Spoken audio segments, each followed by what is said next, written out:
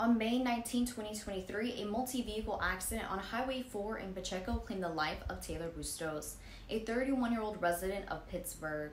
The accident involved 3 vehicles and occurred during the day. The cause of the crash remains under investigation, and it highlights the need for increased safety measures on California's roads. This tragic incident marks the 6th fatality on Highway 4 and the 10th in the area this year.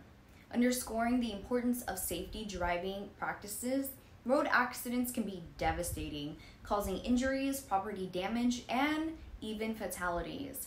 According to the National Traffic Safety Administration, there are over 36,000 fatalities in motor vehicle crashes in the U.S. in 2019 alone.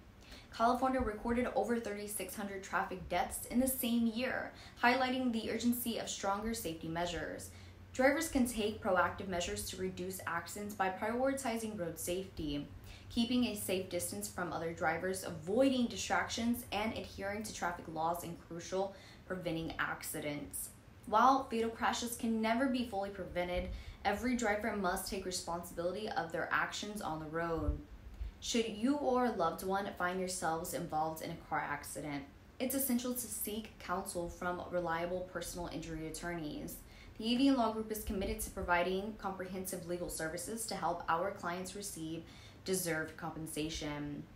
Our firm offers our condolences to the family and friends of Taylor Bustos, as well as to support anyone affected by this tragedy.